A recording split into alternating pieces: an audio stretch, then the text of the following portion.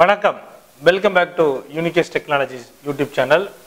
இப்போ நம்ம டிஸ்கஸ் பண்ண போகிற டாபிக் வந்து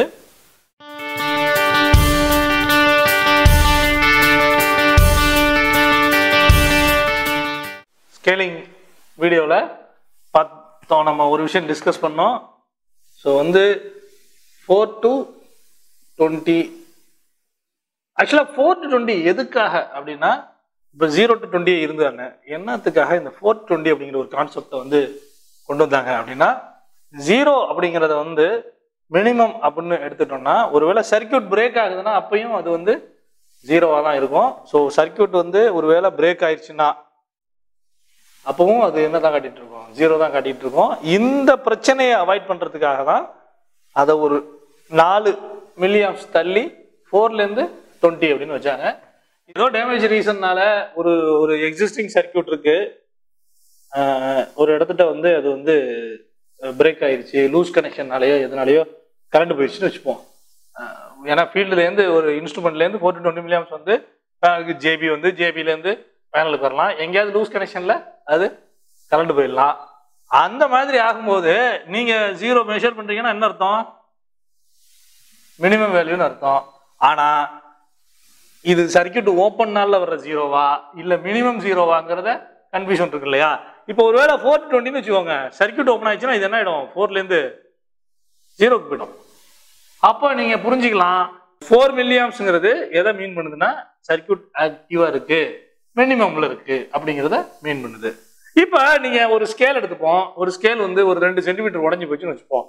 இல்ல நல்ல நம்ம நம்ம நம்ம காலேஜ் ஸ்கூல் படிக்கும் போதெல்லாம் நம்ம யூஸ் பண்ற ஸ்கேல்லாம் அப்படி ஷார்ப்பா இருக்காது, கிட்டத்தட்ட இப்படி ஆயிடும். நம்ம என்ன பண்ணிடுவோம், அதை அந்த அளவுக்கு நம்மளோட யூசேஜை செஞ்சு, ஸோ இங்கேருந்து நம்ம 0ங்கும் போது இங்கேருந்து மெஷர் பண்ணாம ஒரு இப்போ இதை நீங்க எப்படி யூஸ் பண்ணுவீங்க, 1லேருந்து எடுத்து என்ன பண்ணுவீங்க, 1ல் வச்சுப்பீங்க ஸ்டார்டிங் பாயிண்ட்டை. ஒரு பீஸ் ஆஃப் பேப்பரை வந்து நம்ம அளக்கணும்னு வச்சுப்போம், அதை எடுத்து நேராக 1க்கு நேராக வச்சுருவீங்க.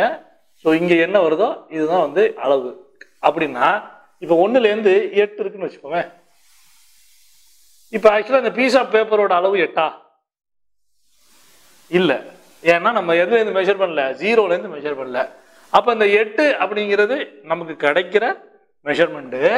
ஆனால் ஆக்சுவலுங்கிறது என்ன, -1. ஏன்னா நம்ம 1லேருந்து ஸ்டார்ட் பண்ணோம். அப்போ ஆக்சுவலா இந்த பீஸ் ஆஃப் பேப்பரோட அளவு என்ன, 7 சென்டிமீட்டர்.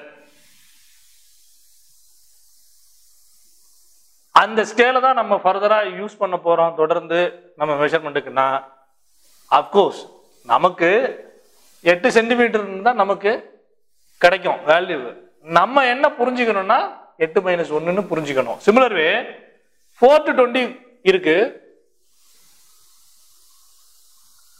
0 to 100 degree Celsius.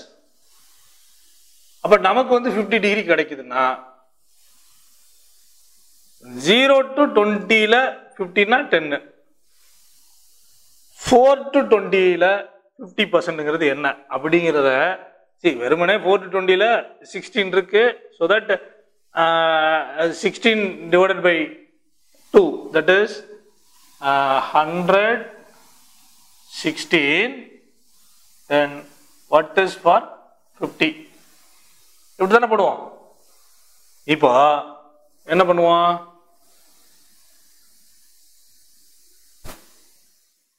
கரெக்டுங்களா? அப்போ என்ன கிடைக்குது, நமக்கு 8 கிடைக்கும். அப்போ 0 to 16ல 8 அப்படின்னா 4 to 20ல what is it, 12 மில்லிஆம்ஸ் தான். அப்போ 12 மில்லிஆம்ஸ் கிடைக்குதுன்னா என்ன அர்த்தம்னா 50 டிகிரின்னு அர்த்தம். Similar way we have to calculate different ஸ்கேலிங்க்கு நம்ம கால்குலேட் பண்ணிக்கணும். பாய், அடுத்த வீடியோல மீட் பண்ணலாம். இந்த வீடியோவை ஷேர் பண்ணுங்க. இந்த சேனலை வந்து இது வரைக்கும் சப்ஸ்கிரைப் பண்ணலன்னா சப்ஸ்கிரைப் பண்ணுங்க. குறிப்பாக வந்து யாருக்கு ஷேர் பண்ணணும்னா, இப்போ படிச்சுக்கிட்டு இருக்க, அப்புறம் படிச்சுட்டு வேலைக்கு தயாராகிட்டு இருக்க யங் இன்ஜினியர்ஸ்க்கு ஷேர் பண்ணுங்க.